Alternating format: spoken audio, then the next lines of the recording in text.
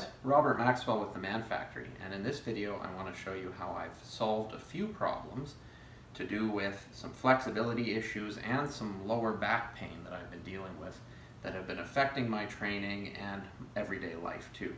So basically what I found out through research and experimenting is that I've been dealing with this lower back pain because my hip flexor muscles are shortened, and the reason they're chronically shortened is because I spend a lot of my time, a lot of days, sitting here at this desk doing computer work.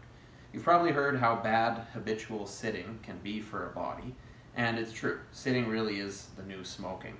And so when I figured this out, and that this was the cause of my back pain that was keeping me from deadlifting or squatting heavy and keeping me from doing other things, I knew I needed to change something drastically.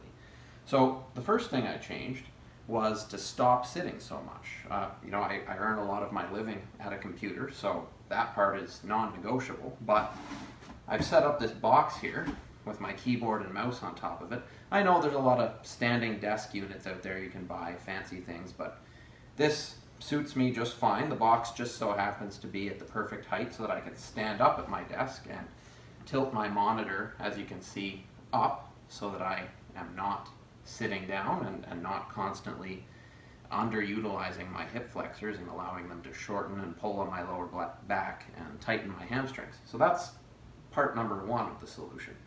Part number two is to counteract the shortening and lack of use of my hip flexors, ideally while I'm working. And I was able to come up with a solution for that too.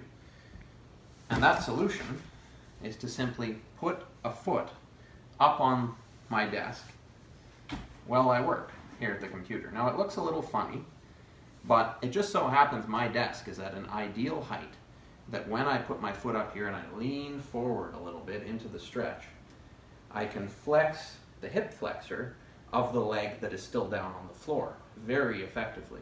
In fact, I haven't done this for a little while now, and I'm really feeling a pull in that hip flexor, which is exactly what I want. I need to lengthen and stretch my shortened hip flexors that have gotten that way through way too much sitting over the years.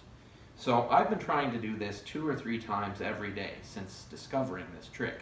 And when I feel I have a good stretch on my right hip flexor, then I can just shift my box with the keyboard over a little bit and put the other leg up there and do the same thing on the other side, flexing the left hip flexor muscle, stretching the left hip flexor muscle and getting it to slowly lengthen and to do what it's supposed to do better, to not pull on my hamstring and cause me to have anterior pelvic tilt and all sorts of things that have been happening to me.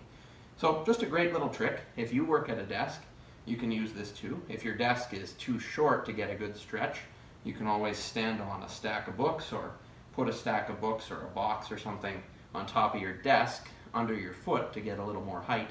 You'll also notice that I'm wearing my lifting shoes here. The reason for that is simple. I find that it's really hard on my feet to stand on them at this desk all day without some padding and some proper support, which my lifting shoes provide. So you might want to use your lifting shoes or even just a pair of running shoes, regular trainers, if you're planning to switch from sitting to standing at your desk.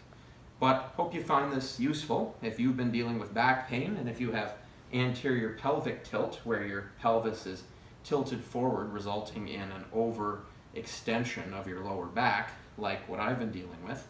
This stretch and stopping sitting so much might just be the thing that helps you like it's been helping me. Thanks for watching. Like the video and subscribe if you enjoy the content, and I'll see you next time.